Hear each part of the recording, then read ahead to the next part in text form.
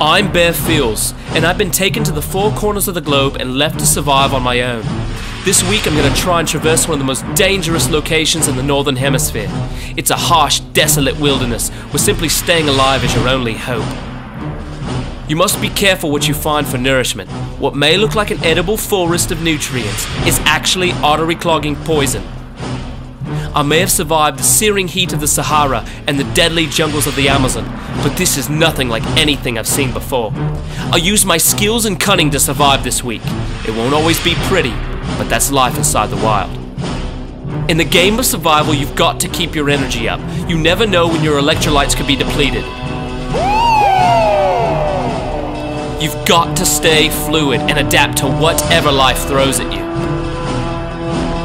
In order to survive, I will have to push my mind and my body to the extreme and always keep moving. You have to leave your pride back home. And as always in a survival situation, hydration is your most important priority. Never underestimate the wild. You have to be ready for the expected and the unexpected. As we approach the drop zone, I have never been more nervous. There's no place on earth more physically draining, yet spiritually fulfilling on this earth today. Tackling this balance will be the key to my survival. Get ready, because this week I'm going to show you how to survive Life Church Vacation Bible School.